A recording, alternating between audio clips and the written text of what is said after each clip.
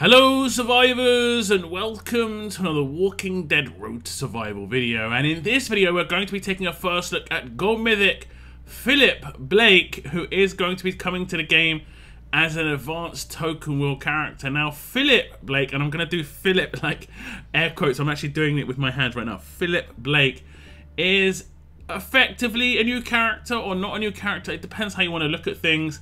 He does become the governor, but I'm not sure if he's actually Philip Blake or not, because if you know the background story on the character, it could be that he took the spot of his brother or something. I know there's people who know much better details on the actual storyline. Feel free to leave them in the comments down below. But yeah, it's very interesting here when it comes to the kind of background story in this character. He is fully armed Philip Blake and got all his eyeballs as well. On the left hand side, he's reminding me a lot of the Christmas Grinch for some reason. I'm not sure why. It's the moustache, I think, and I don't know. It looks a lot like that. On the left hand side, we can see that there is a kind of sneak peek at potentially another character that could be coming to the game. And it's interesting because the governor, or Philip Blake, sorry, here is going to be part of a brand new allegiance as well. If we look at the stats, at level 1,440, limit break 3, he has got 35,110 attack, 29,843 defense, and 22,822 HP. He is going to be an alert character, of course, going to be able to control role, go mythic, and the brand new allegiance is called the Lone Wolves, and they have a really nice looking icon. Now, first of all, we are going to be checking out Philip Blake's Adrenaline Rush, and it is called Death Sentence. It has got a 66 AP cost, and it's deal 500% damage to an enemy, plus 500% damage if that enemy has crosshairs. If the enemy does not have crosshairs, the enemy gets crosshairs for 3 turns. So potential boosted damage. This can't crit, it will just be flat damage. This can be beneficial. This can also be problematic. That weapons are not going to be an issue when it actually comes to, you know, Philip Blake actually doing an attack, but he won't be able to hit as hard. But you want to take that into consideration when you do combat mods and so on. I kind of like the idea about doing more damage against a character with crosshairs, which means you've got more chance of taking them out, thus effectively activating that crosshairs and then obviously decapping the character. Now the second half, I'm not sure how that part's going to work. The issue, I think, is potentially if they don't have crosshairs and you do the 500% damage but you take them out, will the crosshairs be applied? Sometimes the order of operations can be a little bit strange, and I think it could be running into an issue there. We'll have to test that out, but generally speaking, this will just do extra damage against characters with crosshairs, target those characters, get better damage, decap those characters if you can. Now for the tests on Philip Blake, I will be using a 45% attack 1535 weapon because he does not have an attached weapon. This is just to give you an indication. And we're going to rush someone who does not have crosshairs. I want to see, does the crosshairs get applied to the character if I take them out? The Adrenaline Rush comes in, and I don't think the crosshairs is going to get applied. This is obviously an issue. It would be kind of nice if potentially the crosshairs could get applied to another character instead. I think this is going to be very problematic in terms of being able to sort this out when it comes to order of operations. But I will say, in Philip Blake's kit, there is a large opportunity for characters to be crosshaired, so you'd actively have to make the choice not to attack someone with crosshairs, generally speaking. You can, of course, bring in other characters that apply crosshairs as well, of which there are a couple that are pretty decent right now. Now, going straight into the upgrades on this Adrenaline Rush, you can see at grade 3, it gets plus 200% damage, so it goes from 300% up to 500%. And then at grade 5, you're going to get an upgrade where there's going to be 500% damage if that enemy has crosshairs. That's going to come in. If the character has crosshairs, you'll do effectively double damage. And then at limit break 2, you get an upgrade where if the enemy does not have crosshairs, that enemy gets crosshairs for 3 turns. Like I say, that generally is only going to apply if you don't take the character out. Focus characters with crosshairs as a priority, just so you do extra damage. Generally speaking, that's the best way to do things. Now, like I said in the intro of the Adrenaline Rush, he can't proc weapons with this, so he can bypass things like absolute defense.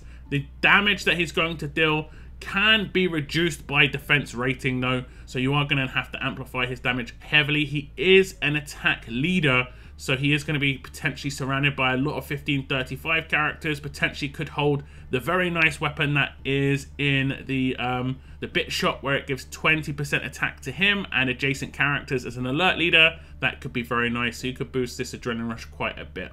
Now he has got some other small amplifiers in his kit, not just for him, but for other people. That's in the passives, which we will get onto a little later in the video. But first, we'll check out the signature move. And that signature move is called Made to Suffer. It has got an initial cooldown of turn 1, cooldown of 2 turns, number of uses unlimited. Remove 90% of the target's current bonus HP and apply bonus HP block for 2 turns. Attack the enemy for 400% damage, plus 400% damage if that enemy has bonus HP. So the order of operations here is good. Let's say someone has 100,000 base HP and 100,000 bonus HP. They should now have 100,000 base HP and 10,000 bonus HP once you do this adrenaline rush.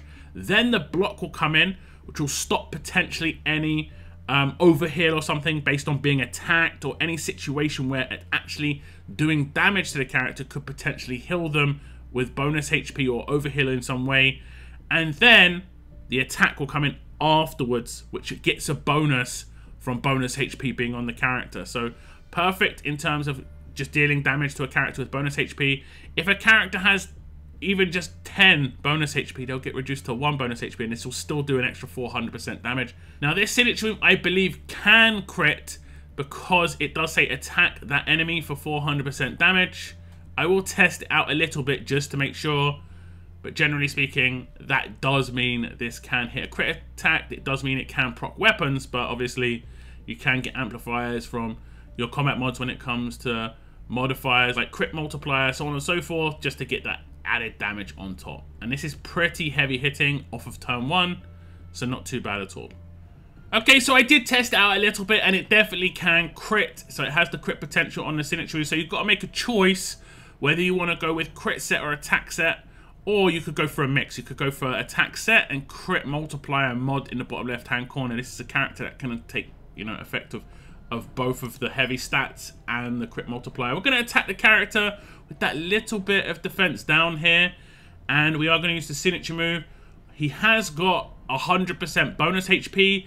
You'll have to just watch his bonus HP go down to 10%, and then he'll probably get nuked. Just so we're clear, just keep an eye on it. There we go. It goes down to about 10%.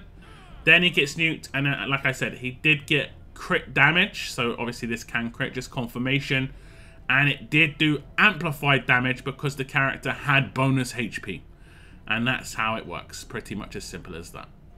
Now you might not have seen it, but it did do bonus HP block as well. But once the character is taken out, then all of those debuffs go away. Kind of like Confuse goes away, Taunt goes away, so on and so forth. If we look at the upgrades, you can see plus 40% bonus HP removal comes in at grade 2. So initially it is a 50% bonus HP removal.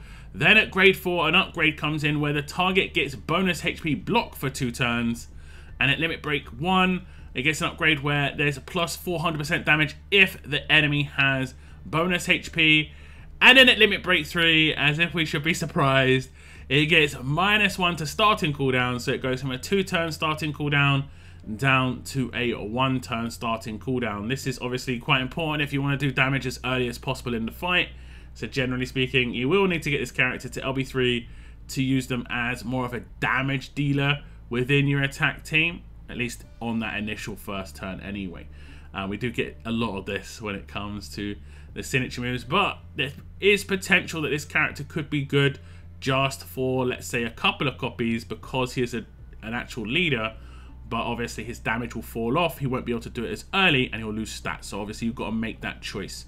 But yeah, like I say, LB3 for maxing out the character's potential for the early nuke damage. And it has got pretty good nuke potential, not just because he gets the bonus from bonus HP, but that this can crit is actually pretty decent. He is going to be able to get some massive amplifiers in there with the combat mods.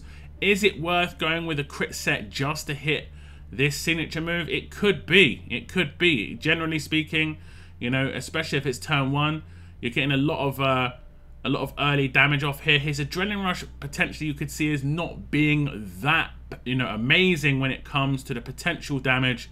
You know, it's flat damage, no crit potential. This can crit, so it can potentially hit a lot harder than the Adrenaline Rush. And of course, you can do it off turn 1. It's just obviously if a character has bonus HP, which a lot do right now. So yeah, very nice signature move. Amplified damage against characters with bonus HP. Can crit. That means it can proc weapons, be it the defense team weapons, but also the weapons in Philip Blake's hands as well.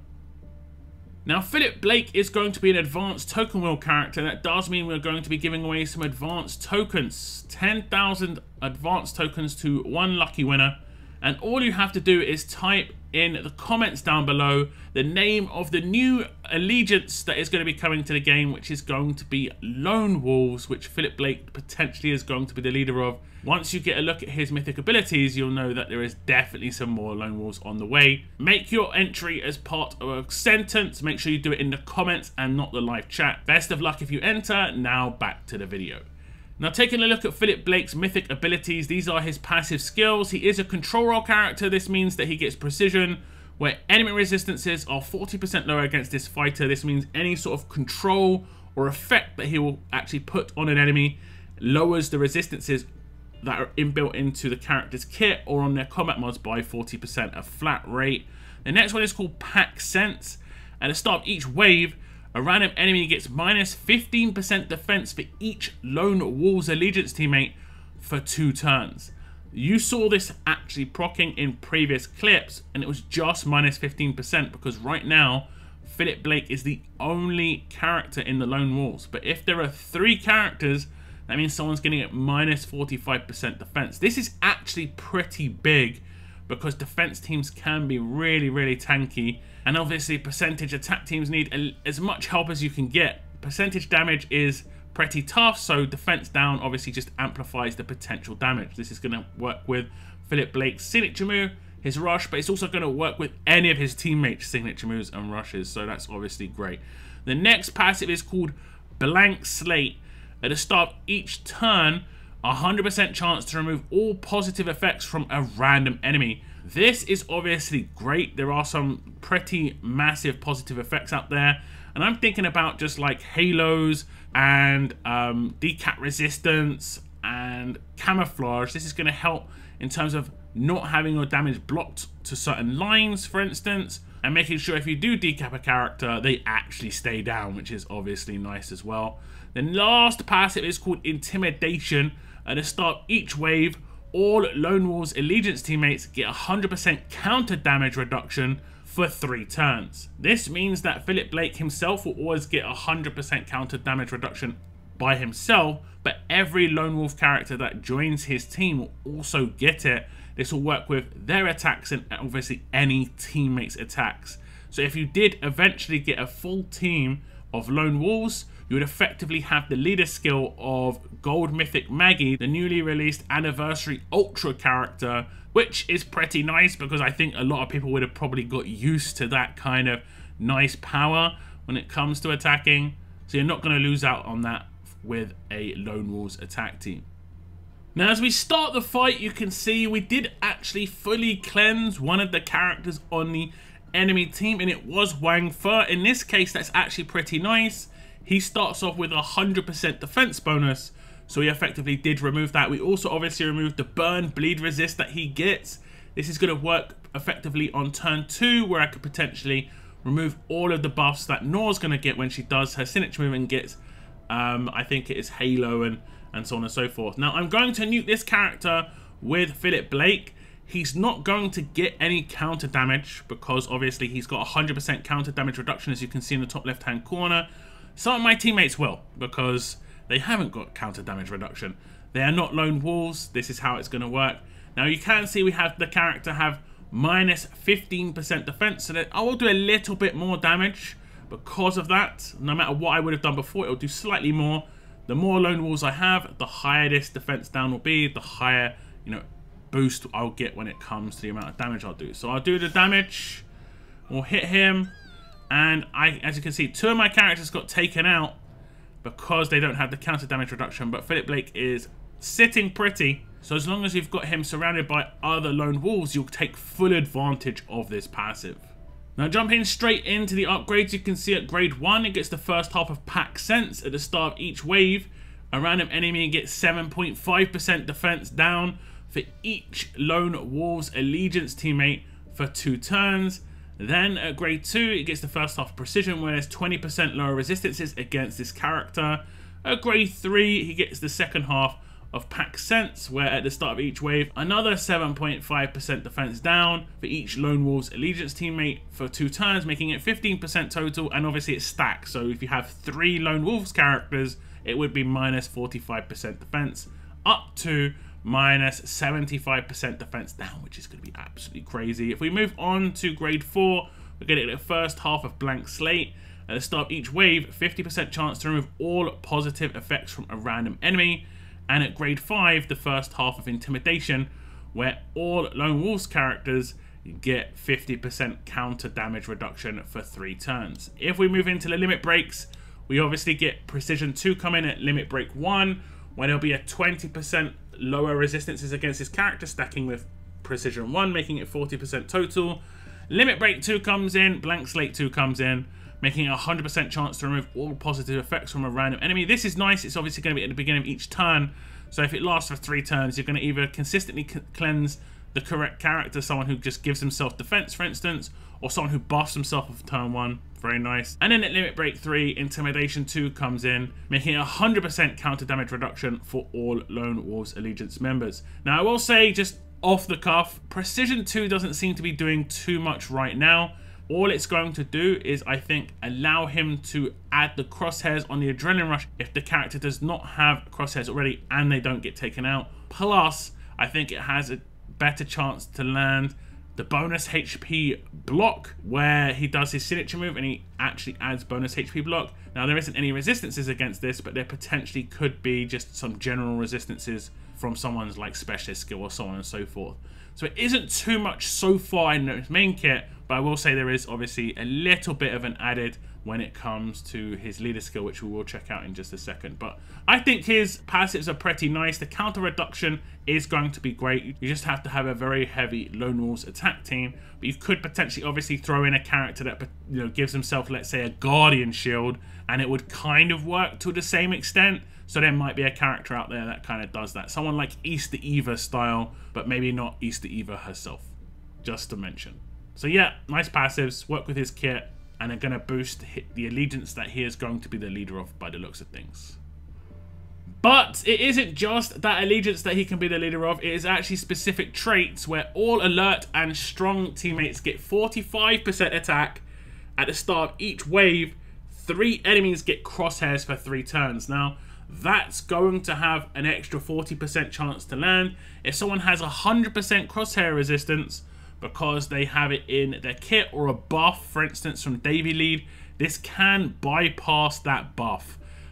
Just to note, obviously he gets bonuses for adrenaline rushing against characters with crosshairs, and this is where he can add quite a lot of crosshairs for quite a lot of turns. By the time his adrenaline rush comes up, he should have an enemy to attack with crosshairs on them. And potentially, who knows, there could be more crosshairs coming in the Lone Wolves team. We'll have to wait and see. But the 45% attack lead is very high, especially for like what is effectively a generic leader. He isn't giving it specifically to an allegiance. He's just giving it to strong and alert characters. But maybe this is a teaser. It doesn't always work this way, of what traits the other Lone Wolves potentially could be.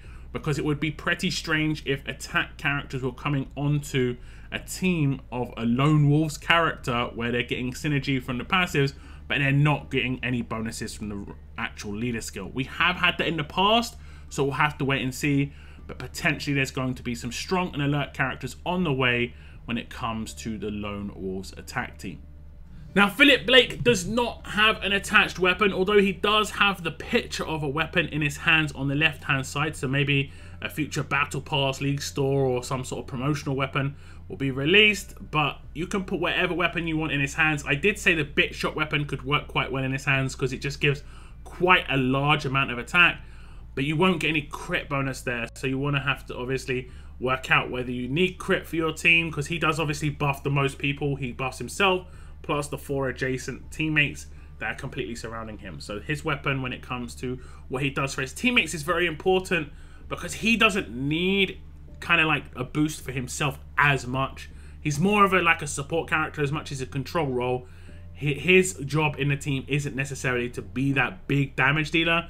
You're going to be relying on other characters to do that for the attack team that he's going to be in. But he's going to be putting down crosshairs, he's going to be bringing down the bonus HP, and he's going to be cleansing enemies, putting defense down.